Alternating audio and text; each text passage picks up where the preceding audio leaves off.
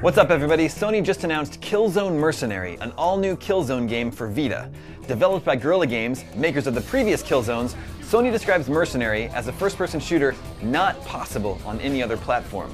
More information on Mercenary will be revealed in the coming months, but for now we have a live-action trailer showing off a character named Justice Harkin. Unsurprisingly, Killzone Mercenary will use the Vita's touch controls. A Killzone for Vita was first hinted at when the Next Generation Portable, or NGP, which would later become the Vita, was first announced way back in January of 2011. We later heard that Guerrilla Games was working on 3 projects and that one of them was Killzone Vita. More recently, we heard in May that Sony was filming a live-action teaser for a new Killzone game, which appears to be the live-action trailer that was shown today. For more on the just announced Killzone Mercenary and lots more to come from Gamescom 2012, stay tuned to IGN.